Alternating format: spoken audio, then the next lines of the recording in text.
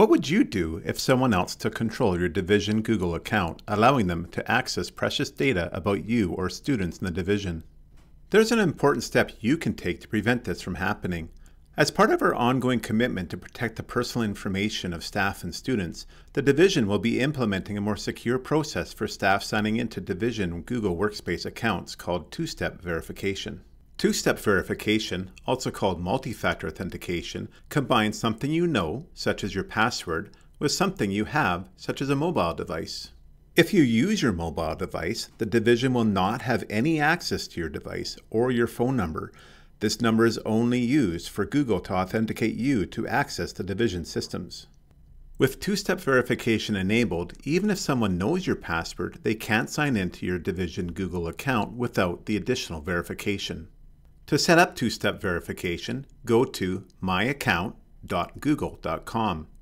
From here, click on Security from the left side panel. Under the Signing in to Google section, click on Two-Step Verification and then the Get Started button. You'll need to add a phone number where the verification should be sent. This can be a text message or a phone call on a mobile device or a phone call on a landline. Enter that code and you're all set. Once you do this, you can then select other verification methods that work best for you.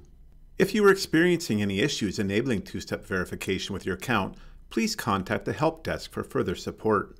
If you require further information regarding two-step verification, please contact cyber.security.services@epsb.ca. Ensure you're taking steps to keep your Division account safe and secure with two-step verification today.